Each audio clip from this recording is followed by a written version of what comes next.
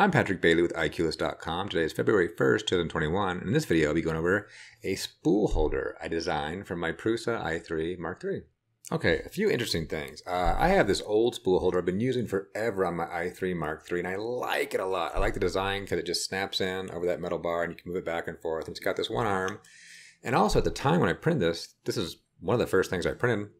I was amazed that you could print threads at the time. And to me, it's still pretty amazing that you can print threads and that they work pretty well. I love printing threads now. I mean, this thing was really cool at the time. And also, let me do a little paperwork here. So this thing, which is great, happens to be it's on Thingiverse. I'll put a link in the show notes. And it's thing 2764707. And it's really awesome. It's one of the first prints I did. I think it's really, really sweet. But also, here's the one I just put up, the i3, the one for the i3, this guy. And it's over here on Prusa printers, and over there it's 54910. And also, if you want to print this out, it's probably a good idea, and it's a good idea in general to have a deburring tool. Because there's part of this that you probably need to deburr a little bit to kind of shiv it down to help it to snap on. And if you're not familiar with the deburring tool, they're really great because you can just kind of shave off a little bit of the print on there, and it's really, really useful. Anyway, but back to this. So this thing, it's great, but I've had it for years. But you know, when something just works, and I've been meaning to replace it for a long time, but when something just works, other things come up, and you let it go, let it go, let it go. But you can see, I don't know if it shows very well, over the years, it's slightly been bending down. And a coworker of mine just noticed in the back of my screen, you know, we're doing webcam stuff, and it's been driving him nuts. Because it's a little bit crooked. It's like, you got to fix that. And I'm like, well, I've been planning to, but kind of he kind of forced me to get around to it and get it done. So this guy, it's kind of interesting. So this actually is 5 parts, but you don't actually have to do all 5 parts. Oh, boom. So there's this piece that we'll show a bit later, snapping on, that just snaps on there. And then you have these threads, but they're, you can put it on both sides. And what I've done is I've done this in 2 pieces just in case people want to do something different. So you don't have to do both sides, but that's an option. Like I may just put this up here with one side with one spool, and then I got the option to kind of put, some kind of threaded stopper on the end so it doesn't pop off. So that's my idea. And also I can bump it up and do 2. Some people like 2-sided for whatever reason, but anyway, so let's go over the numbers. To print all this out, and this includes both sides, it took 23 hours and 5 minutes. It took 19.7 electricity, and it weighs all together with both sides 0.198 kilograms. And at $20 per kilogram, it comes out to $3.96 for the whole thing, just for material. So in total, it's $4.16 to print. And so far, I'm liking it pretty well. So it's been working well for me. So let me go over a few things. Let me go kind of show it in action, show how to put it on. For those who may not be familiar, it's pretty easy. You snap it on, but you may have to do a little shaving of it.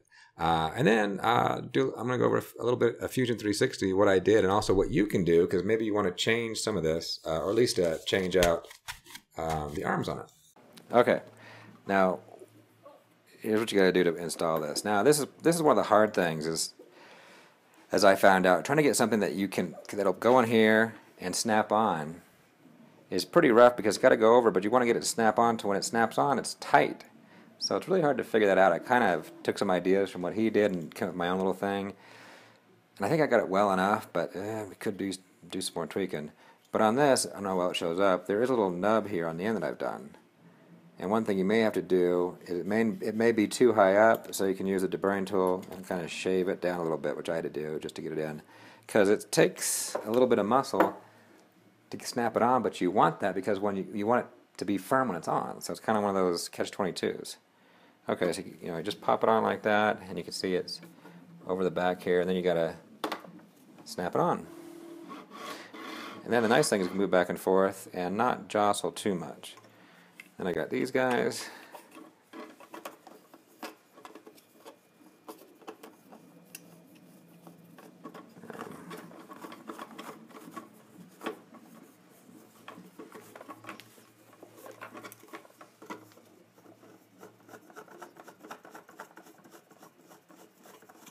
And again, you don't have to put 2 on. You can just do 1 if you want. So, boom. Boom. So now I'm set. Okay, now on to doing some Fusion 360 stuff. Okay, let me show you some of this ARM stuff real quick. In case you want to do your own design in Fusion 360, it can be a little rough. So one of the hard parts, like I said, is trying to figure out how to get that to snap in. So if I go back and look at my sketch here at the beginning, oh yeah, it's just hard. If this is something you want to do. So here I have 7 millimeters here, and then I go up here, and I go, I believe, this guy. Oh, boy, everything's all messed up here, isn't it?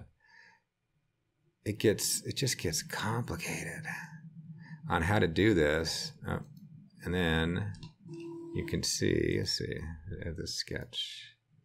Oh, not that one. I'm in the wrong sketch. That's why it's hard to see. There we go. Okay. So here you can see I got this little nub down here, and in between here and here, I believe this one is 7. Yeah, that's 7 centimeters right there.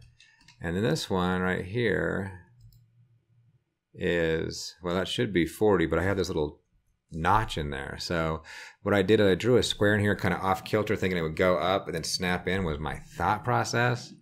So you can see what I did is I gave it a little bit of a nudge right here, and then I gave it a little bit of a back here so it could go in there. That was my idea, and it kind of worked. So yeah, if you want to do this, you got to figure that out, because you can't just make it a square. It's going to be too tight and not get in there. Okay, now what I want to do is show how to do one of the bar here, in case you want to do your own bar, because hey, my bar is pretty simple. It's just 40 millimeters. So you could make a screw in here. So let me go, the important part is, boom, yeah, 40.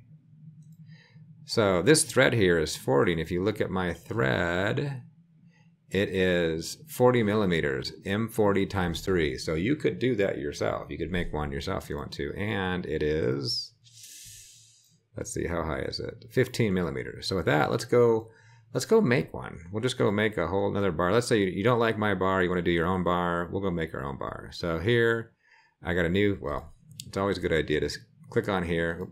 Let's see, get off this. It's always a good idea to make a new object. So make a new component. Hit OK. We'll call it a bar. Boom. And we'll come down here and we'll open up the origin. We'll click on this. And let's say you disagree with some of the stuff I did. So if I go back here on my original drawing, I think, yeah, it's 30 millimeters in diameter. And I did that screw in there. But let's say, oh, you go, I don't want to do a screw, and I don't want to make it 30 millimeters. I think that's too big. I want to make it smaller for some reason. So I'll go down here, hit S, and we'll say, okay, we'll make this, 15 millimeters. You want to make it skinnier. Make it 15, and then we'll do a couple interesting things. Let's say you think I didn't go long enough. So I can hit Q, do a press pull tool, and I want to say I did 110. Let's say we just do 150, just a ridiculous height. Yeah, great, 150. But now the problem is here is you want to flange out so you can get, because you're going to have to hit that. Let's see. Because you're still going to need to get in, and you need to have it. It's going to have at least enough space for a 40 millimeter diameter threaded there. So I can go here and click on that plane and say create sketch. Oh, capture position, I guess. Okay. And go right here. I'll hit L key, and oh, I moved that whole thing, didn't I? Let's unmove it. That's what's complained about. Ah, there we go. Okay. I moved it accidentally. Okay, so we'll create a sketch. Go to the front here. Just to make my life easier, I'm going to put a line here that goes all the way to here, which should be 150, because I can type in 150 so I get that exact height. And then I'll click on this. I'll make it a construction line, so that way it doesn't bother me. And then what I'm going to do is I'm going to make something that I can revolve around. So I'll say, okay, I'm going to go make this another 10 millimeters. And I'll come out here. And so I need that diameter of 40, so I need this to at least go out 20, if not more. So we'll say 22, boom, And then what I'll say is I'll have it come down just 2 millimeters. Oh, if I can. Boom. Or not, come on. Say 2. And there we go. And then I'll do some little nice curves here. So I'll do a 3-point arc. And also, if you're new to Fusion 360, see, I'm pressing the S button to bring up my shortcuts. But your shortcuts are what you placed here. So here, this is a 3-point arc. So if you did not have a 3-point arc in here, you could search for arc and you would find 3-point arc down here. It's just I use it enough that I stuck it in my tools. And so I'll come down here and I'll say, we'll make it kind of go to here. And I'll kind of do something. And I'll do, oh, you know, I need to do this. Let me do another line from here out to here at 7.5. Just make sure it lines up. And then I'll go from here to here. And we'll do something like that. And then what I can do is, oh, that's already, where these lines are touching each other, there can be some information here. So this right here is tangent. So I can, this will be redundant. If it wasn't so, I could press this tangent button, press this next line, and then right where they meet would make them tangent.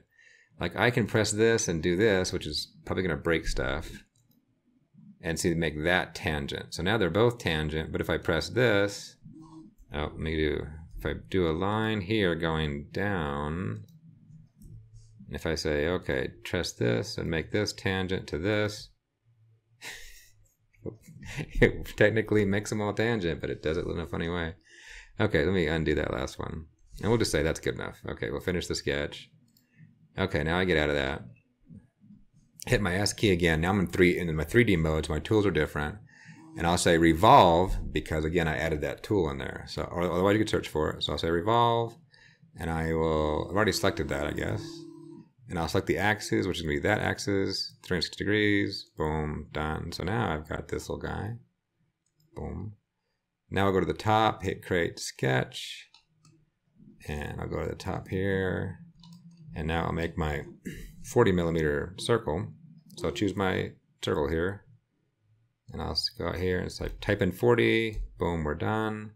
Select that, Q for my press pull tool, and I'll say 15 millimeters, which I want. And then I'll press S to bring my tools up again, and the thread tool, click on thread, click on that, click on modeled.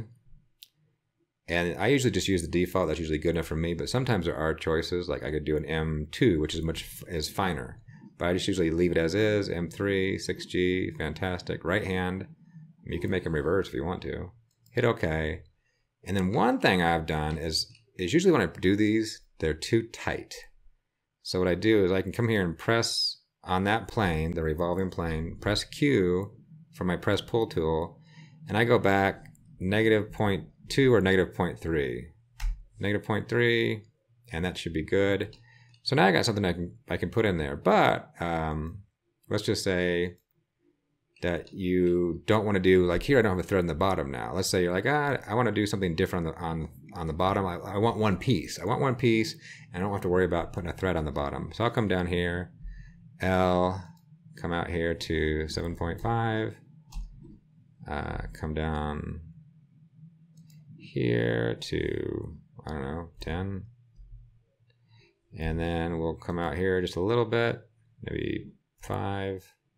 I don't know how well this is going to hold up. And let's say, well, let's do 10. I can come back here and change that to 10. And then come down here, so let's say a 45-degree angle, and I'll go out a big distance because I can trim it later. Hit escape to stop doing that line tool. Delete that line tool. And let's say I just want to make a nub. So I hit S, and I'll do my 3-point arc, and I'll hit that. And I'll just go somewhere here arbitrarily and say, okay, it'll do that. And I'll do it again right there, and kind of make it interesting, I guess. Now I can press T for a trim tool. And if you don't know where trim tools are, they're also up here. Right there, you can choose some of these T tools. I hit T, which will logically trim back to where it sees in the line. So here you see that line crosses right here. It'll try to trim it there, T, and it just cleans it up a little bit. And I'll say, okay, that looks interesting to me. We'll come back out there. We'll hit S and revolve, choose that, select the axes in the center, boom, and select join so everything joins up. And then boom, now I've got this guy. So it's a little interesting and skinny.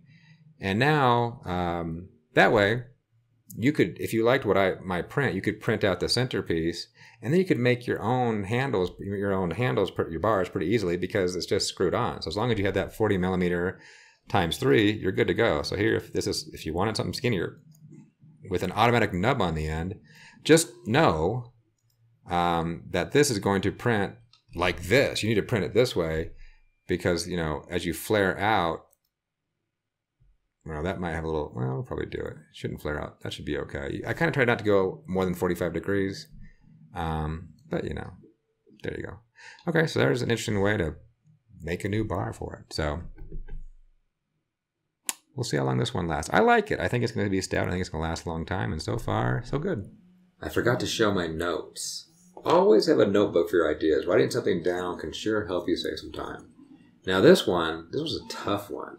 Even though a lot of it seems basic, well, I shouldn't say basic, but, you know, beginner, intermediate level stuff, doing threads and screws, things I've done before, I had to go through 11 iterations to get something workable because that snap-in part was just really difficult.